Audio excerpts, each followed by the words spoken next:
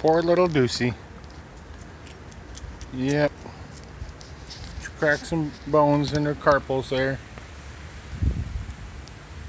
Chewed off her first splint within a week, so now we have the cone of shame. One of my helpers, Deucey. And there's Leonidas. Leo. Hey, Leo.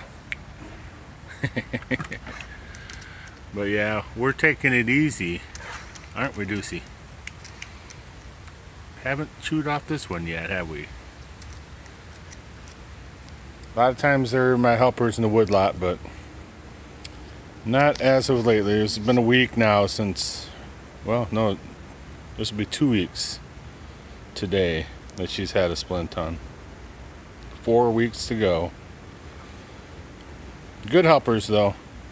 There'll be more footage of these guys chasing the frisbee in the future.